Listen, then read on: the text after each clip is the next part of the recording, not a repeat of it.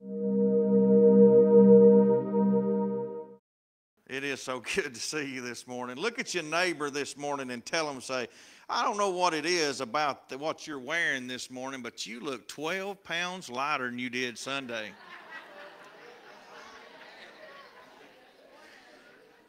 Some of you saying, now, we're not supposed to lie in church. Hey, if you tell me, I receive it. I receive it. 12 pounds. I tell my wife, looky there, I told you I was losing weight. My neighbor said so. But anyway, man, I'm one of those that preach and talk, teach with my hands, and this microphone is like, yeah. We need to take up a love offering and invest in a tie mic. Boy, it got quiet there. Talking about money. I'm just kidding. We're not going to pass the offering plates. So, kind of reminded me of a story of these two little boys. They were riding their bicycle. You say, what are you doing? I'm still trying to figure out what to do, so stick with me. Don't want to do anything it's not what God wants me to do, so we're kind of just listening. But it reminds me of a story of these two little boys. They were riding their bicycle down through the neighborhood, and they come across this graveyard.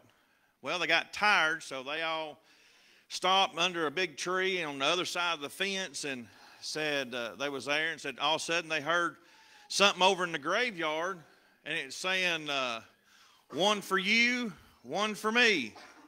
One for you, one for me. And so the little boys, they peeked around and got to look and couldn't see nothing, but they kept hearing those two voices, one for you, one for me. Well, after about 5 minutes, little Johnny got scared to death, got to crying. His brother said, what's wrong with you? He said, I'm going home. He said, God and the devil's over there, and said they separating souls out, one for you, one for me. So that was pretty good. That was funny right there. I don't care who you are. That was funny. Acts chapter 28, if you have your Bibles. The pastor, I really appreciate it. He gave me 5 days' notice. I know, right?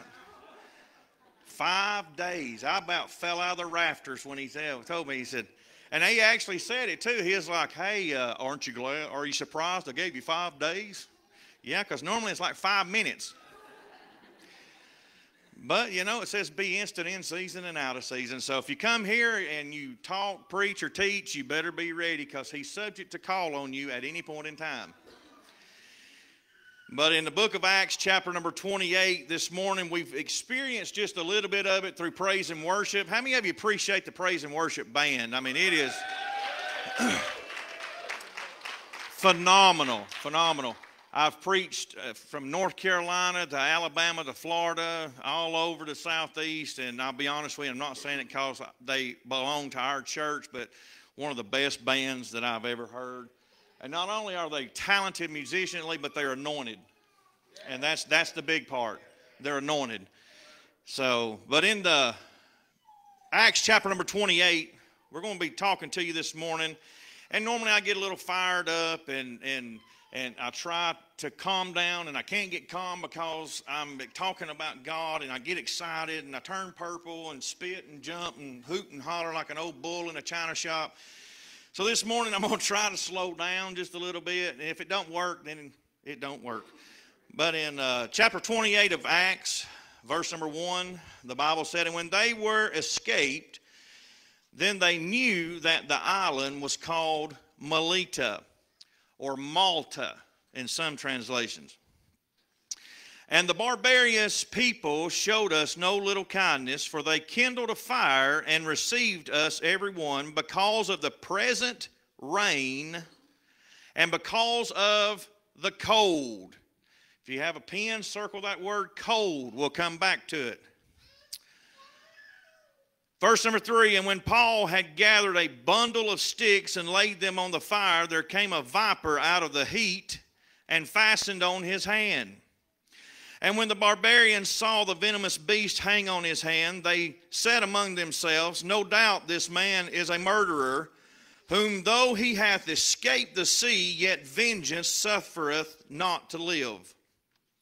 And he shook off the beast into the fire. Somebody say, into the fire. And felt no harm. Howbeit they looked when he should have swollen or fallen down dead suddenly. But after they had looked a great while and saw no harm come to him, they changed their minds and said that he was a god. They changed their minds. Isn't that funny how people change their minds? They want to work. I can't go there. They want to worship God, Chad, but then they change their minds. They want to come to church, but then they change their minds. They want to love God, but then they get around people and they change their minds. They don't cuss at church on Sundays, but then they cuss on Monday. They change their minds. You don't have to amen. It's okay. I'm a big fella. I can take it. Verse number 7, in the same quarters were possessions of the chief man of the island, whose name was Publius, who received us and lodged us 3 days. Now, if you can't shout about anything, you ought to be able to shout that your mama didn't name you Publius. And it came to pass that the father of Publius lay sick of a fever and of a bloody flux, to whom Paul entered in and prayed and laid hands on him and healed him. So when this was done, others also, which had diseases in the island, came and were healed. Verse 10, who also honored us, we talked about honor in Sunday school, who also honored us with many honors. And when we departed, they laded us with such things as were necessary. Now, to give you just a little background right quickly, for sake of time, right quickly. Verse number 27, we see that Paul and others were on a ship. They were sailing. A great storm came up, and we see that they tried everything in their means to get the boat to steer, get the boat to sail. But with failure, the boat was taking on water, the storm, the boat was starting to break apart, and the boat was overtaken. The Bible said that they aimed it, they saw the island, they aimed it, and they let it drive towards the island. And when they were shipwrecked, and the reason why I had you to circle that word Melita or Malta was, if you study that word out, it simply means sweet as honey. And when they had a shipwreck here in chapter 27, they landed on an island that was sweet as honey. Now, some of you have went through, how many of you have ever had a shipwreck in your life? I've had shipwrecks. Some of you's lost your job, but there's honey on the way. Some of you's gone through a divorce, but there's honey on the way. Some of you have been addicted, but there's honey on the way. Some of you this morning don't know whether you're going left, right, straight, up, or down. You're confused as a two-headed woodpecker and a yo-yo. But there's honey on the way.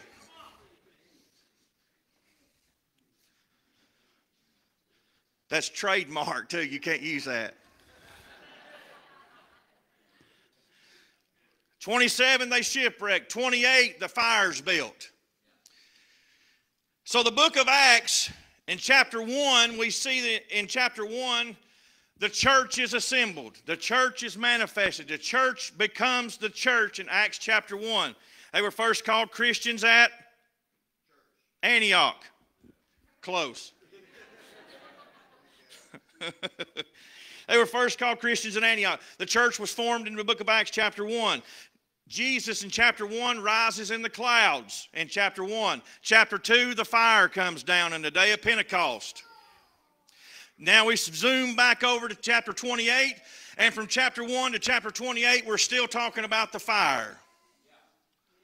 All throughout the Bible, we talk and we read and we study about the fire of God. Let me tell you something this morning. We see pictures of angels and pictures of little cherubims wearing diapers, playing harps, and floating on clouds. My God is not some limp-wristed God that is up there in fairyland, but my God is a God of fire.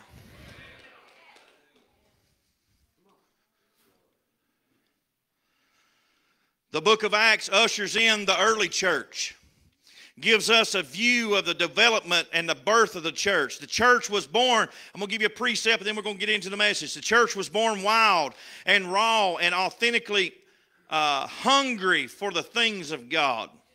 When the early church was born, it was born on a promise from God.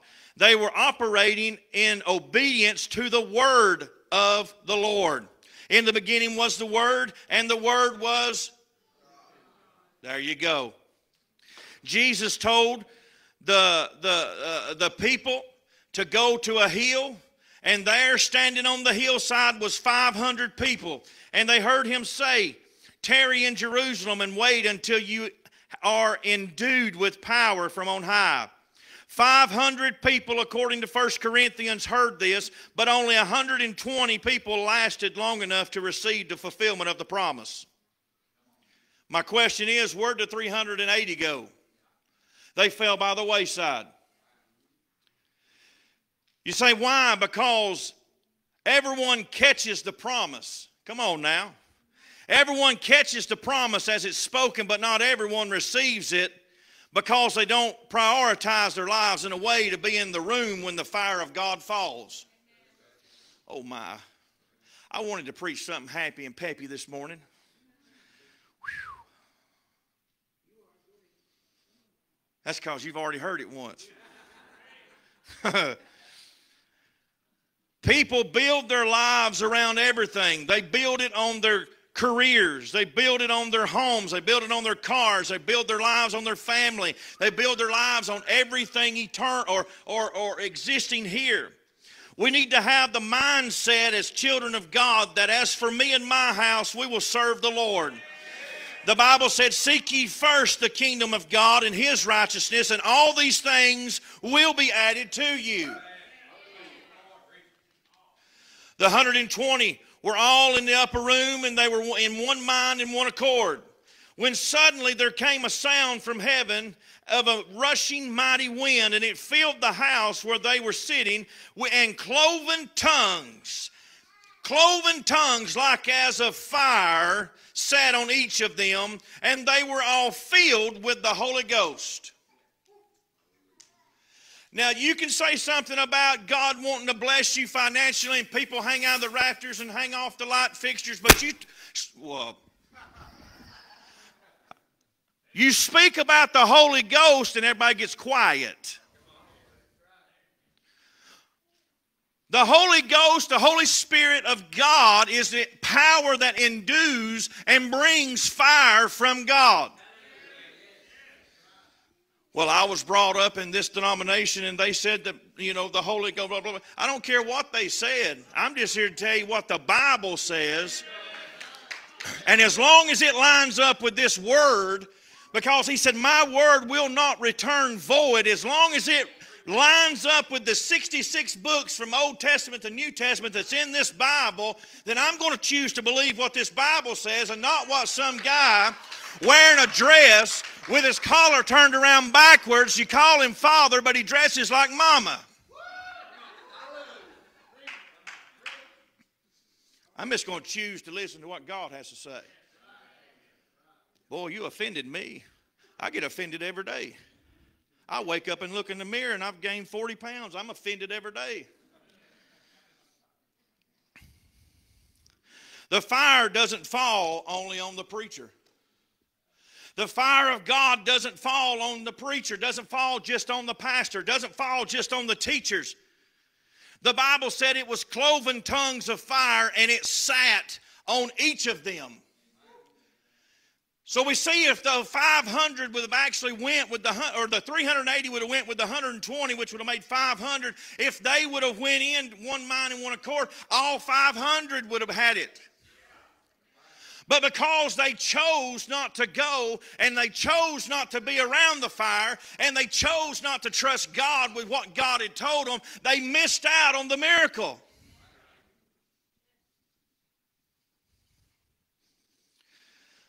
Let me tell you something. There's a flame from God that only has your name on it. It won't fall on me. It won't fall on the pastor. It won't fall on the teachers. It'll only fall on you because it's got your name on it. There is a fire that will only burn on your head. There is a move of God that is coming to you. There is a fresh Pentecost for you, and your walk, and you don't have to go through some dead, dry, religious, spiritual movement to get it. You can find it in the fire of God. You talk about fire, the Holy Ghost fire of God in churches, and people start getting nervous. They start getting squeamish. They start packing up their pocketbooks and nudging their honeys and saying, hey, the chicken's getting cold at the buffet bar.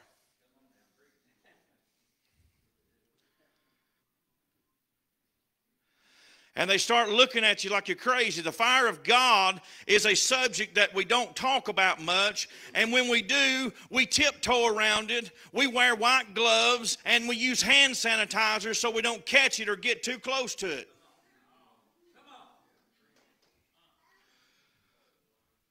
God, according to the book of Hebrews, is not a God of smoke. He is not just a passing cloud, but he is a consuming fire. In fact, if you look throughout the Bible, in every major development and in every division, you will find the fire of God. It was the fire of God that fell between the sacrifices of Abraham. It was the fire of God that led the children of Israel by night and a cloud by day. It was the fire of God in Leviticus chapter 9 that fell on the altar when they put the sacrifice on the altar. And the Bible said the fire of God fell from heaven. In 1 Kings chapter 18, we read that the prophet stood toe-to-toe with 450 prophets of Baal, and the entire nation of Israel was in a division and doubt and illusion. And Elijah stood on the Mount Carmel and said, if Baal is God, then let us serve him. But if God be God, then we'll serve him. But let the God that answers with fire, let him be God. And the Bible said that he prayed some massively long, hour-long prayer. No, the Bible said he prayed a prayer that took up 2 chapters in the Bible. No, the Bible said that he prayed a 63-word prayer. And in 63 words of praying to God, the Bible said that heaven came, heaven opened up, the fire came down, and it was so hot that it licked up the water that had been poured in the trenches and burnt the sacrifice on the altar. The fire broke the people loose from religious boundaries, witchcraft, confusion, and all their burdens. I'm going to come out in the crowd and amen myself. But that's not the only place I find the fire of God. Jeremiah the prophet was depressed, and he was ready to quit. He was tired of preaching because every time he turned around, preaching got him in trouble. Amen? You be an evangelist. See, the pastor gets up and he cleans up after the evangelist comes in and tears everybody apart.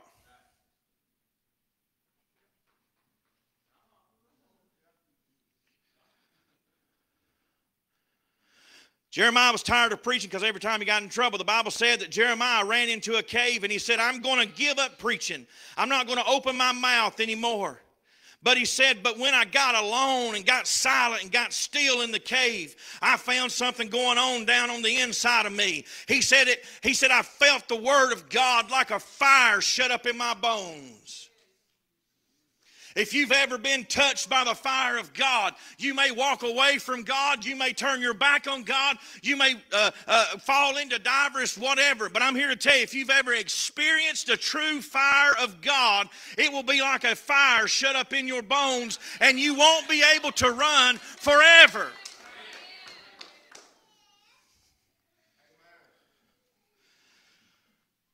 Well, that's just all in the Old Testament. Well, I'm so glad you said that. We'll come out of the Old Testament and we'll flip through Matthew, Mark, Luke, and John.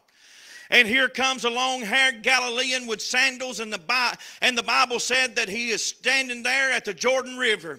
And John looks and sees, and John the Baptist said these words, I'm not worthy to latch the latchels on his shoes. He said, I baptize you in water, but there's one coming after me that will baptize you in the Holy Ghost and with fire. And it was Jesus that said that I come to set the world on fire. You may think that based on that this is the end of fire. But if you turn over to the book of Revelations, chapter number 2. Woo! This is, I mean, my hairs are growing. John the Baptist is left, woo! John the Baptist is left on an island called Patmos for dead. Nobody was there to pat him on the back and tell him what a good job he is doing. Nobody was there shaking his hand saying, Brother John, oh, you're so good. Nobody to say amen. And nobody was there to be his friend. But I'm here to tell you, the Bible says that John was in the Spirit on the Lord's day. Good God Almighty, I feel him up here. And from behind him, he heard a voice. And it said, Behold, John, I am Alpha and Omega, the beginning and the end. I am he that was and is to come. And John turned around to see who it was that was talking to him. And John said, when I turned around, I wasn't ready for what I saw. He said, I saw feet like brass. I saw eyes like fire. And he had a voice that sounded like many waters. Hey, I'm here to tell you, honey, hey, if you hear the voice of God, you turn around and you won't be expecting what you see, but he'll be there, and he is the fire that will illuminate your dark valley.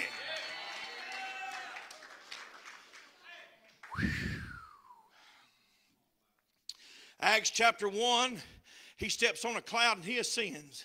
Acts chapter 2, the fire falls. And here we are today in the last chapter of Acts, and we're still talking about the fire. Before we get into the message, let's look at the blessings in chapter number 1. They were in a horrible shipwreck, and they had landed on the island of Malta, or if you're in the King James, Melita. And now that doesn't seem important, but Malta means sweet like honey. I'm thankful that if you're going to shipwreck, praise God, that God can turn a disaster into something sweet like honey. Amen. How many today's been through a shipwreck? We've already answered that. How many can testify that it was the shipwreck that led you to the place of unfavorable mercy? How many of you can say, if it hadn't been for the shipwreck, I wouldn't be where I'm at today? Had it not been for the shipwreck, I wouldn't be the person I am today. The shipwreck brought them to a place that was sweet like honey. And if it hadn't been for the shipwreck and disasters in your life, no telling where you'd be. I tell you where I'd be. I'd probably be sobering up this morning. Or better yet, I'd probably be in hell burning this morning. But thank God, through the disasters and the shipwreck of my life, I gave my heart to Jesus. And through my faults and through my failures and through my mistakes, hey, he still loved me. He still cared about me. And he still found me worthy to be called the child of God. That may not excite some of you, but I'm just here to tell you that'll make a wet Methodist shout right there.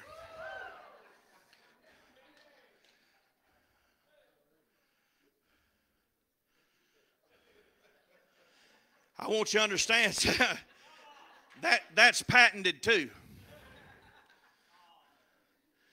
I want you to know something this morning. Now listen, if I say something this morning, don't get mad at the preacher, get mad at me. Okay? He takes enough, so don't go bashing on him. You come to me. So anyway, we'll pray about it. Listen here. That shipwreck led you to a place of unusual favor. I want you to understand something this morning. If you've went through something drastic in your life, a divorce, addiction, pornography, adultery, whatever it is this morning, I want you to understand something.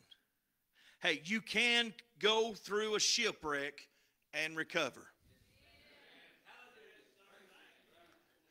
You can go through a shipwreck and recover.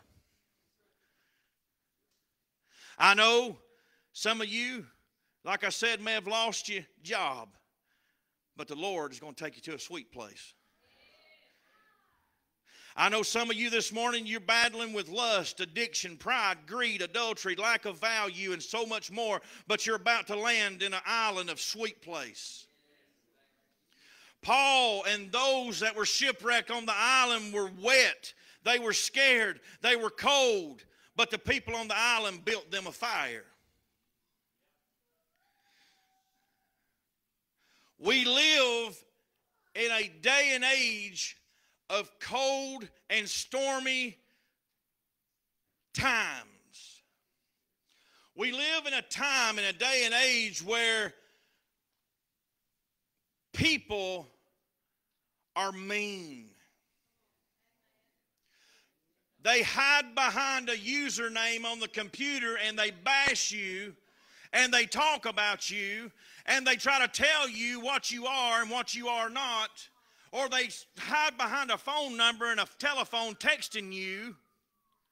But let me tell you something. We're living in a day that when the Bible says the love of many will wax cold, and people are meaner and meaner and eviler. That word is patented too.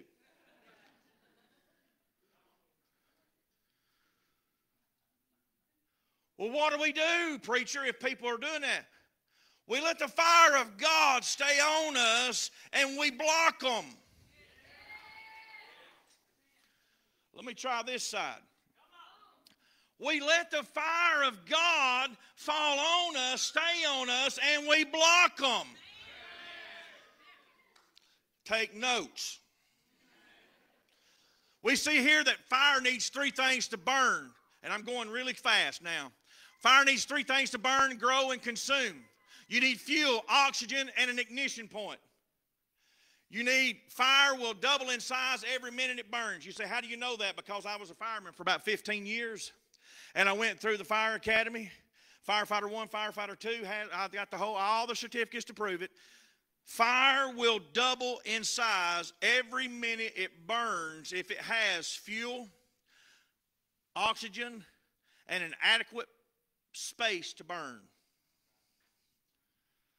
Fire will double in size. Without a fire, things can sneak in and damage the fuel from the inside out.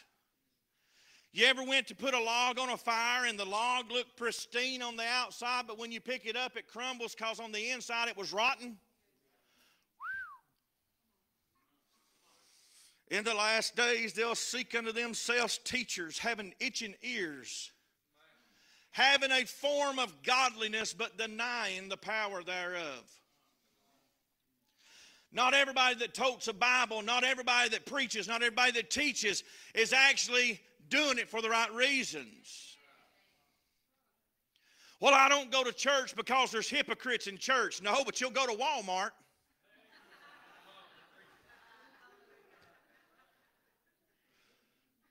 Think about that. Brother Brian, I'd rather come to church with hypocrites than to go to hell with them.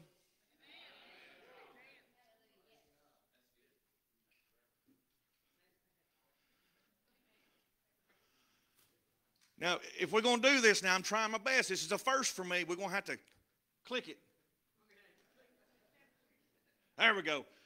Fire has to have fuel. We see that Paul gathered sticks in verse number 3. Sticks or fuel comes in four. Well, okay, nope. Yep, that's it. Man, I don't even need glasses. Paul gathered sticks in verse 3. Sticks or fuel comes in 4 ways. It comes through prayer, comes through worship, comes through your giving. But lastly and most importantly, it comes from your heart being all on the altar. I beseech you therefore, brethren, by the mercies of God, that you present your bodies a living sacrifice, holy and acceptable, which is your reasonable service.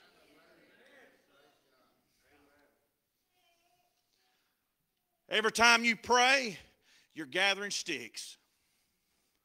Every time, preacher, you ever just felt like when you said, hey, what we're going to do is we're going to fast this coming week, and you ever felt like somebody looked at their neighbor and said, hey, he's talking to you, not me?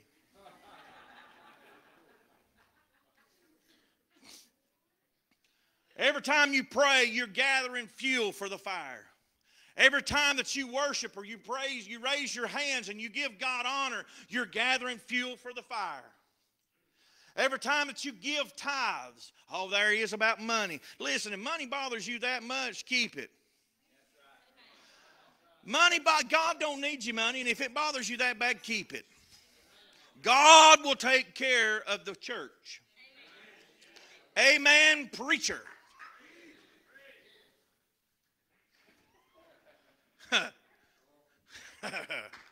I want you to see something here. Good night. I want you to see something here. The Bible said that when Paul and his men got there, it was raining and it was cold. So the people built a fire. Well, why was Paul gathering sticks and gathering fuel if the people had built the fire? Well, the people had built the fire, but Paul knew in order to keep the fire burning, he had to do his part to sustain it. You see, the church does its part, and it gets the fire moving, gets the fire going. But if you don't have a prayer life, the fire dwindles down. If you don't have a worship life, the fire dwindles down. You can't just come to church on Sunday mornings and praise God and worship God and not have a prayer time at home. You can't come to church and sing praises on Sunday morning and then listen to, and which there's nothing, I ain't going to go there. But you got to have a worship time at home. Put it in your truck. Put it in your car. One of the biggest blessings I got, I come to church one Sunday and Chad said, I was listening to you preach on the way to church. I was like, man, I've made it to the big time.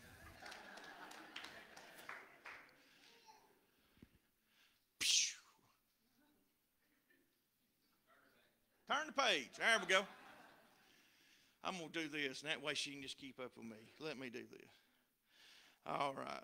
Here we go. Turn this like this. All right. Serpents.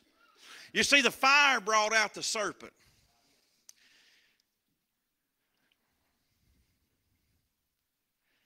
This one's a little touchy. You see, the serpent was already there. The serpent was already in the sticks. He was already in that. He had been there. He was comfortable, but it was cold. But Paul gathered him up and he took him. Yeah, there you go. I told you I've never done this before. I don't know how you do it.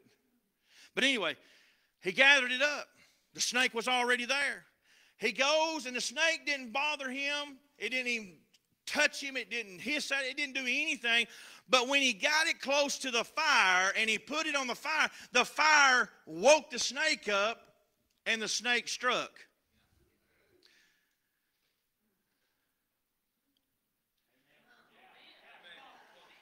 You know where I'm going. I can tell by the look on your face. See, snakes can't hang around the fire.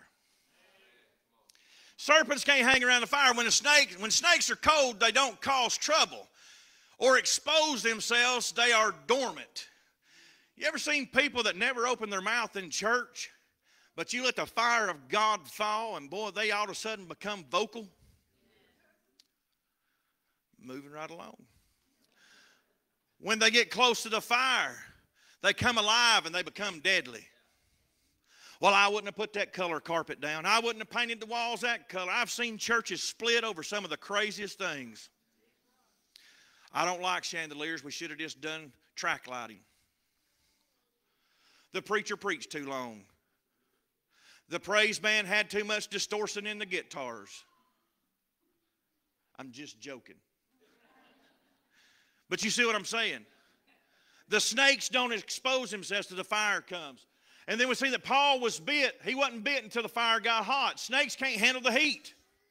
You let a man of God get up and start preaching the word of God, and snakes will come out. Why? Because they can't stand the heat. It ain't some of this limp wrist, oh, it's our best day today. Come on, this is the... I ain't going to go there either. All that positive stuff. So every now and then you got to have some meat. When I was a baby in Christ, I drank milk. But now that I'm not a baby in Christ, I got to have some meat. I love milk. I go through a gallon a week just about it. 2%.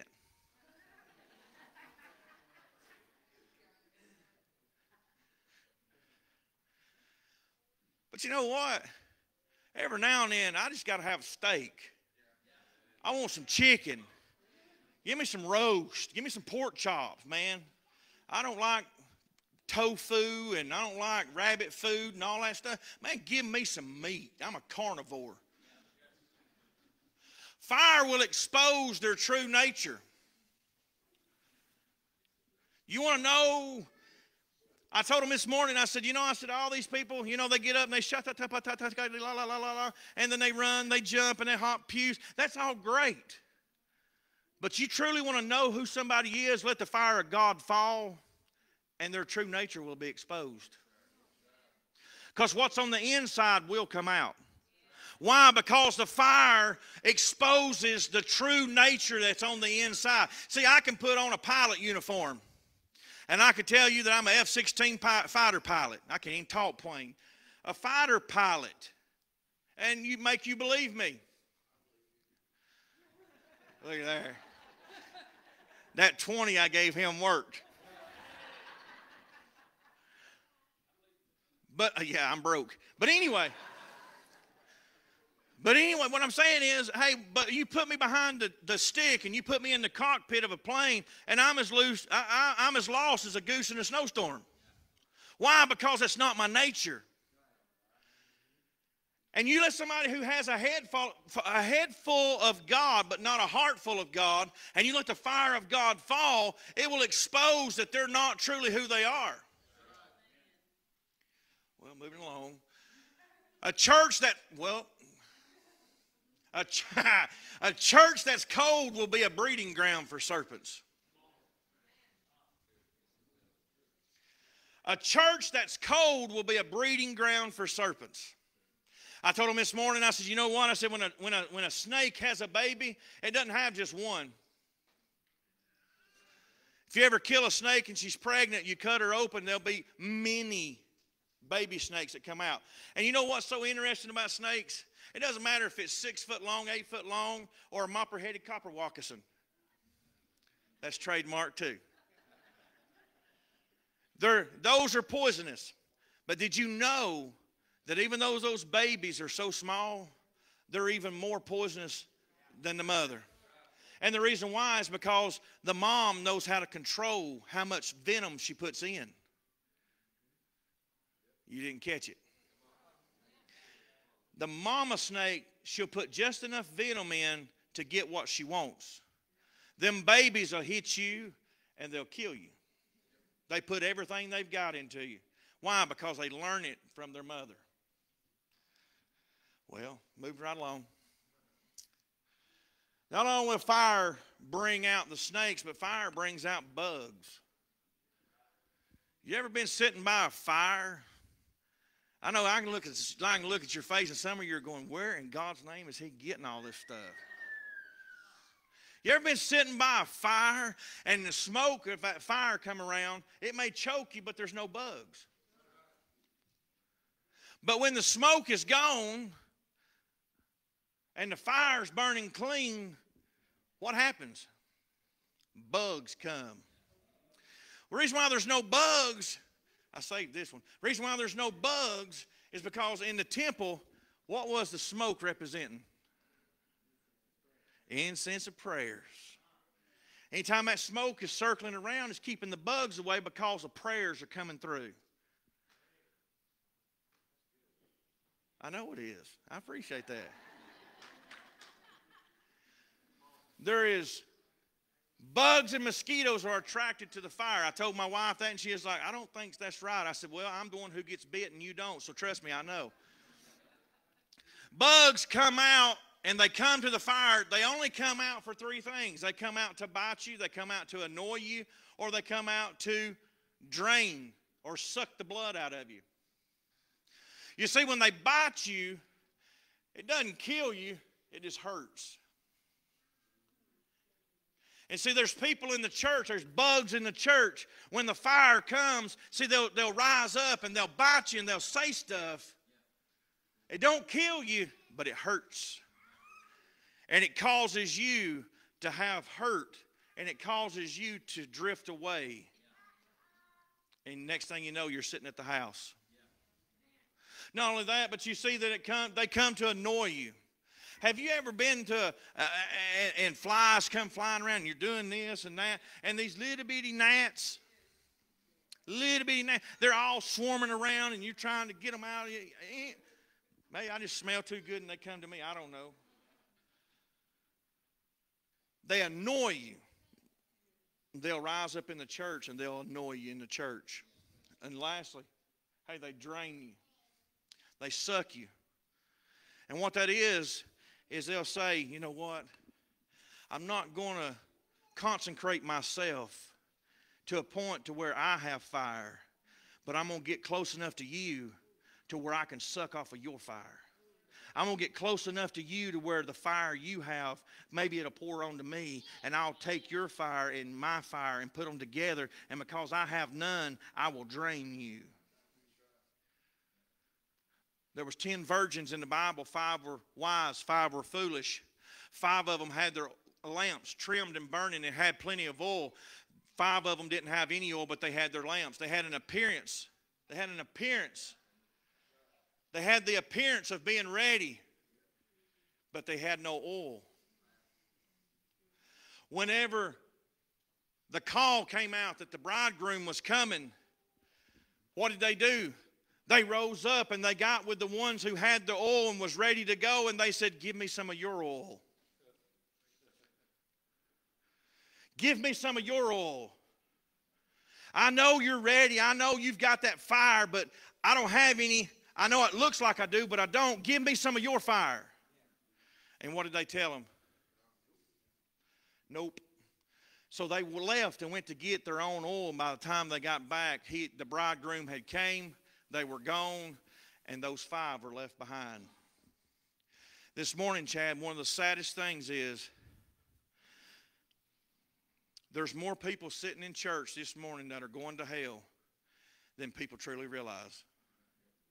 Because in their minds, they remember an experience they had, or they remember something that mom and daddy told them, or they remember something that grandma and grandpa said, or they had this religious experience, but they never truly accepted Christ as their Savior, and they're going to die on a church pew and go to hell believing the whole time they're going to heaven.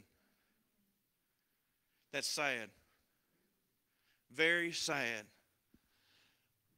Last slide. Not only does fire bring out the snakes and bring out the bugs, but fire will always bring an anointing. The Bible said, can we go back? Okay, there you go. The Bible said he will baptize you with the Holy Spirit and with fire. Fire.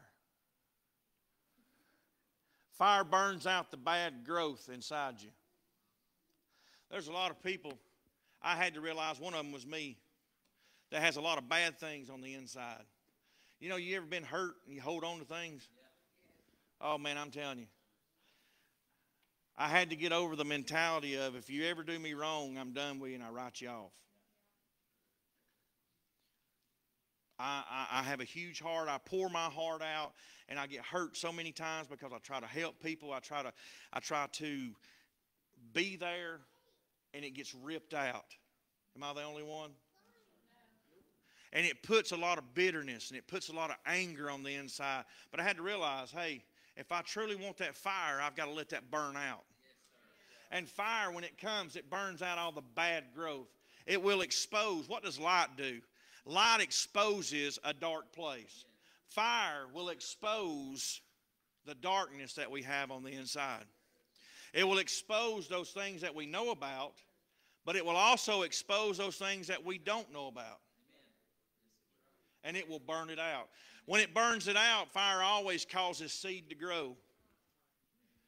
Whenever you have brush fires in the mountains, it'll burn out all that bad vegetation. But the seeds that are there, the heat will cause that seed to pop and fall on the ground, and you'll have tender new growth that grows back up. That's what happens when the fire of God hits you, hits me, hits our church. we'll have what's not supposed to be here burn out, and we'll have seeds pop and fall in fertile ground, and tender honor, tender mercy, tender grace, tender fire from God will be encapsulated in this place. Fire always makes for fertile ground. Fertile ground.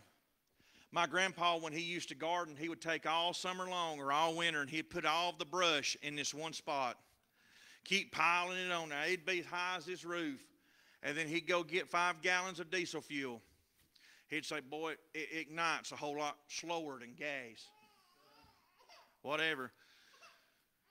I feel the same way, baby. But he'd pile it up, clippings, leaves, grass, everything. And then when it got to where it was starting to rot, he would take and pour that diesel fuel. He'd burn all that down, and then he'd take his tractor with his cutting har, and he'd roll that ash into the dirt.